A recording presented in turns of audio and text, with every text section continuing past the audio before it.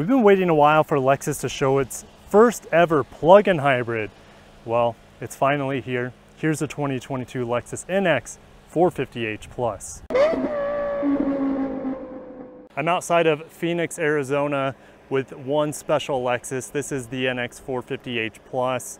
Here in America, you'll be able to get it in two different flavors, starting at around 55,000 US dollars. That is, of course, before the federal tax credit of $7,500. But this is the F Sport edition of the 450h Plus. You can also get it with the non-F Sport. Now, they're only going to be totally decked out. This one's a little bit unique because it's a pre-production model, so there's some things on the interior that are a little bit different. But the F Sport grille is a little bit revised on this 2022. It's still that mesh pattern. This time it has butterflies smashed into it, but it is still reminiscent of other F Sport grilles we've seen in the past from Lexus. Fog lights tucked in under here, and we have a silver lip down at the bottom and a black glossy surround surrounding the glossy mesh pattern grille. Now, the daytime running lights are now infused into the headlamps, sitting right above the triple beam LED headlamps. Previously, there was a separation between the daytime and the nighttime running lights. Now they're kind of in the same module. We have paint matched wheel arches, which is unique to the F Sport models. And then the F Sport also has these unique 20-inch glossy black wheels. 20-inch wheels are going to be the only wheels you see probably on the NX 450h here in America, at least for a really, really long time. This paint color is just insane. What do you guys think? USB 2.0 looks really, really good. And we'll finish this walk around and get in the back, or get in the interior here in a little bit, which is very unique for this pre-production model. So on the back, pretty clean, no exhaust tips. I mean, actually, there's a dual exhaust on this model.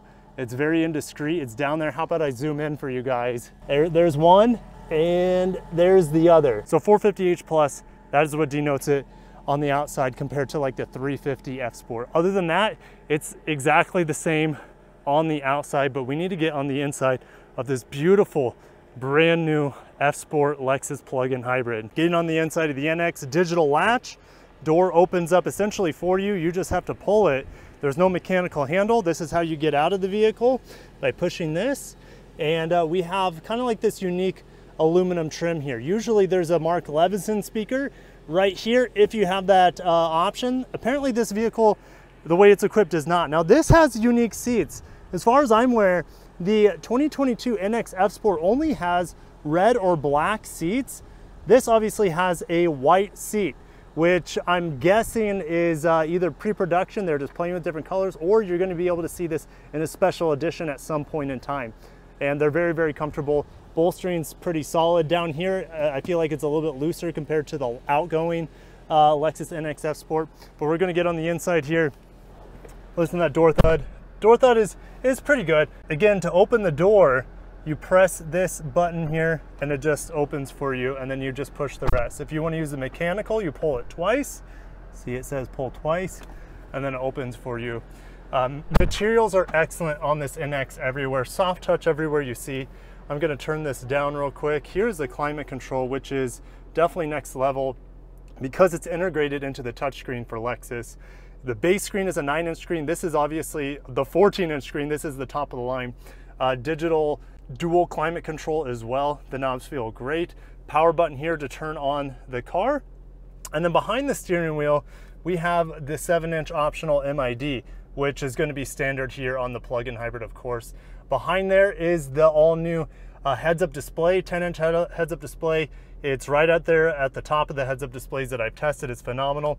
And these are touch-sensitive controls that are also customizable, only available on the vehicles that have the heads-up display. You can also change what you see on the MID through these customizable buttons. So it's pretty cool. And on this side, these customizable buttons will customize your radio, your phone, communicating with the car, so your voice control. Your volume is there as well. Love the new steering wheel. It'll take a while for some people to get used to, but I really enjoy it. F-Sport is now integrated into the design of the steering wheel instead of it being like a tacked on badge, so that looks really good. Android Auto, Apple CarPlay is standard wireless now, but you can also plug it in and it'll show up here. The new navigation is super zippy. I really like it. Over-the-air updates, and I believe it comes with a 3-year subscription to the Lexus interface, so you're able to update it throughout your ownership, especially if you have it as a leasing vehicle. Your 3-year lease, you're taken care of there. Your shifter on the F-Sport, you have dimpled texture here on the side. This isn't really a shifter. It's almost like a Prius knob. It's shifted by wire. It's all electronic. You start in the middle.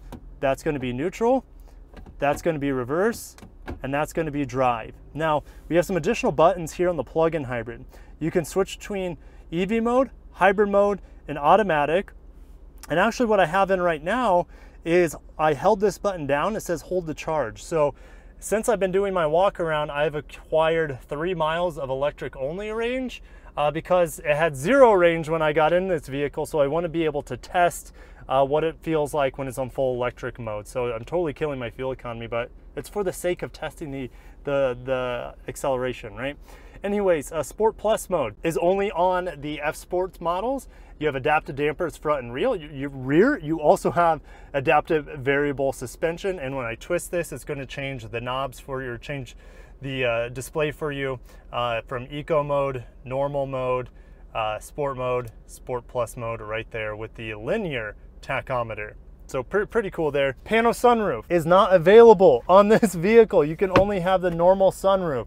Pano sunroof not available on the plug-in hybrid F-Sport. So if you want the plug-in hybrid and the pano roof, you have to give up the F-Sport designation and packaging there. So sorry to burst your bubble. The dash, by the way, looks pretty plain. I feel like they could add some detail to this, but it is soft touch and it is pretty nice. I love the contrast of this white and black. Unfortunately, I don't think you'll be able to get it at launch, but I do really like this white black. And yeah, your armrest has some storage in there. I don't even see a light, so that's unfortunate that there's no light for your objects that you have hidden in there at nighttime. Memory seats right here on the door. Oh, I better put it in park, right? And we're gonna get in the back seat. Again, digital latch for the back seats as well. Someone left their water in here. Someone left 2 waters in here. It wasn't me, guys. I just got in it. I only have a very short amount of time with this vehicle. It's been hotly contested, sought after with the press people here in Arizona.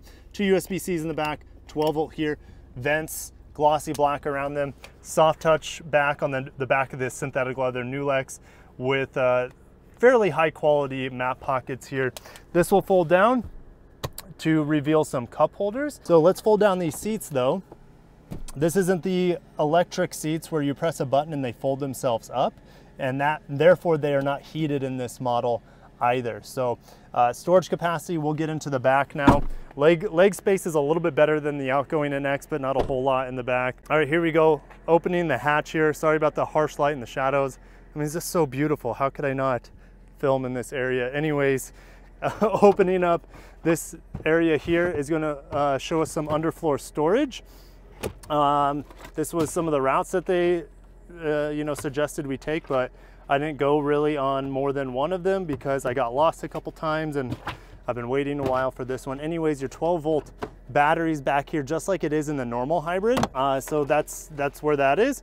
And a little net there to store some of the objects that you have. And then this will just fold back. I believe there's about 17%, I'll put exactly what it is, more cargo capacity compared to the outgoing model, which is excellent because that's where the NX really struggled in its class, was the lack of cargo capacity. Now you have plenty, and I think it's time to drive this bad boy. And we're off silently in this plug-in hybrid. I have it in EV only mode after I let it sweat just like me on the outside while the engine charged the battery for about 4 miles. And electric mode, just like the RAV4 Prime, is not going to provide the most brisk acceleration. It's definitely quick, but it's going to be limited to the maximum output of the electric system, which is probably somewhere around 200 horsepower. But if you click it into hybrid mode, as I'm going to do right, let's do auto EV. Yes, it's on auto EV. I'm just going to hammer it and we're going uphill and we're off to the races. You get the full fat electrification surge as well as the 2.5 liter chipping in to give you the 300 horsepower. And that's why people are going to shell out money for this vehicle for two reasons. Even though it costs 10 grand more, you get it roughly 70 more horsepower or so, maybe 60 to 70 more horsepower, something like that. But since most of it's electrified, it definitely feels more noticeable. And then also you get 37 miles of electric range, which is going to help people out immensely on their commutes. Man, if I had 37 miles of plug-in range, I would never have to use gas to take my kids to school and back. Like, that's pretty darn cool, and I think that's a huge selling point for a lot of people. But unfortunately, it comes in at about 10 grand more than a well-equipped hybrid or turbo model, which both of them are great. I enjoyed both of them. The 350 is definitely more performance-oriented compared to the hybrid. I really liked the hybrid, so make sure to watch both of my videos on the 350 F Sport as well as the 350H non-F Sport, which, by the way, you can't get the F Sport and the 350 hybrid here in America, but this one, obviously, the 450H does. The 350H might be my favorite vehicle. It comes in at a little bit cheaper even than the turbo, and here we have this vehicle sitting as the Halo product. Lexus is expecting anywhere from about 10%, somewhere around there, as the take rate for this plug-in hybrid. And when I heard that, I initially thought that was kind of high, because we've never seen a plug-in hybrid on the Lexus before, but it depends on what part of the country you're in. You know, when I sold a lot in Nebraska, I don't expect a lot of them to have a high take rate of the plug-in hybrid. It might not even be available in certain parts of the country until, I mean, this whole chip shortage and supply chain management is figured out. So this vehicle, $55K starting. You might be able to get the $7,500 tax rebate, which is going to help out some of you guys who can take advantage of that. Most of us will probably be more than happy with the 250, which I haven't driven because it's not available here. But now this vehicle, the way it's equipped, it's strange because the interior you're not going to be able to get. It does have the rear view camera. It does have 360 view camera, which gives you front cross traffic alert, as well as assist with turning in the lanes. But it also, this doesn't have Mark Lev in it, which is a big head scratcher. Like, to me, you gotta get Mark Lev if you're going higher with all these extra options. But I'm waiting for some open road here where we can test out the electric system. I mean, what is that, a Roadrunner? Is that what are those things? I'm in a foreign country. This is not South Florida. Anyways, we do have Sport Plus mode, which is going to give you stiffening of the steering wheel, more aggressive responsiveness of the engine combination here, and it's going to stiffen up the active dampers. So you have adaptive variable suspension, you have front and rear performance dampers in all the F Sport models here in the United States that I'm aware of. There is a stop sign up ahead, and I believe there's a road where we can probably turn and burn a little bit right here. This will be fun. So let's flip it into Sport Plus mode. We still have 3 miles of electric range. All right, let's get into it and 100% punch. Okay, well, speed limit's 35. Well, there's 50. Anyways, yeah, it's quick. It's really, really quick for a crossover in this segment. And right now, I'm just cruising in EV mode. It's in hybrid auto EV. It's an auto EV hybrid, so it's choosing to be in electric mode only because it knows I'm at a steady state. But I can override that. I can put it into EV only mode just by cycling this button. And of course, I don't notice anything there, but it does tell me I have 3 miles to empty, and it says I have 324 miles of the hybrid vehicle range. Obviously, that is gasoline based, but yeah, very efficient either way you cut it. But when I'm filming in 5K, my GoPro, the new GoPro 10, it doesn't like it, especially with the heat here in Phoenix, Arizona. So we need to wrap this up really quick. The 450H Plus is a new era for Lexus electrified. They've had a lot of hybrids in the past, but now they're bringing the performance with it as well, with this plug-in hybrid, as well as efficiency. So you just gotta pay a little bit for it.